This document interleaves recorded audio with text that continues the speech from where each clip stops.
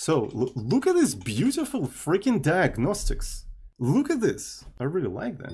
Somebody asked in the chat, can you explain how this entire thing works? To explain how it works, I think we need to create a separate file. It's an interesting question, right? So not everybody knows that. And funnily enough, as far as I know, the format system of, I think, Rust kind of inherited similar idiom of doing things, but the syntax is slightly different. So we can now just compile foo. If I try to build the whole thing, it builds both of these things.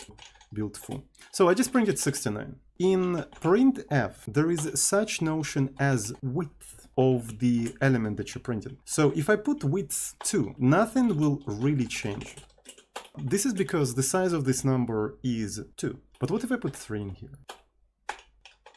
So it makes sure that the size of this entire element is exactly what you set. So, and to achieve that, it pads it with, usually with spaces. So you can actually put 10 in here, and it will pad it with 8 spaces, right? So as you can see here, down there, it says 8 characters. So it padded with 8 spaces. So there's different modifiers in here. For example, you can put minus in here, if I'm not mistaken. I think you put it in here, -10.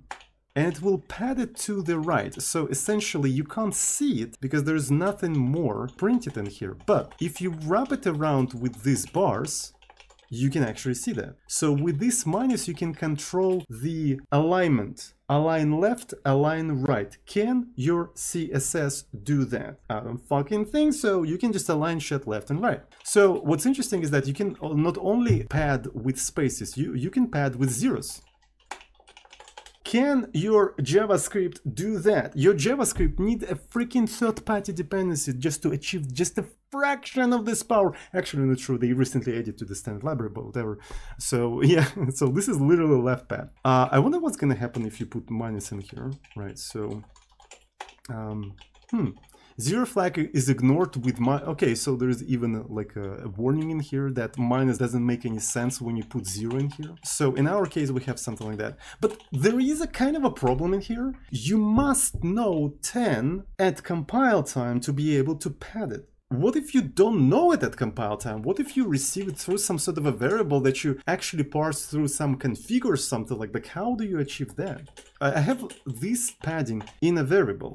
How do I use it? Well, you put star in here and you say, take that size of the padding from this variable, and there you go. Now I can control this thing from the variable. That's what it is. And this kind of format works not only with numbers, but also with a string, right? So I can have something like hello in here.